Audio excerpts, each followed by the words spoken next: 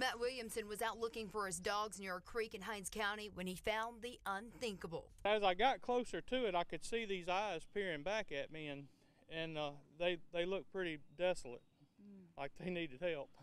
And that's when I called it in to the authorities. On the creek bank were two puppies locked inside an aquarium with the lid cemented shut. They set it here for them to drown, and they wanted these puppies to drown in here. The puppies were taken to Mississippi Animal Rescue League, where they will hopefully recover. We think they're probably born maybe out there in a wooded area, so they're a little feral, not used to human handling. They were running a slight fever yesterday, about 103 when they came in. So our standard procedure is to put them in a quiet location, number one, because of their temp, and number two, because of the stress level. The puppies are at the Animal Rescue League. They'll continue to be kept in isolation for a couple of days, but hopefully with another health check, these puppies will be able to be up for adoption. The vet says they are in pretty good health in spite of their situation.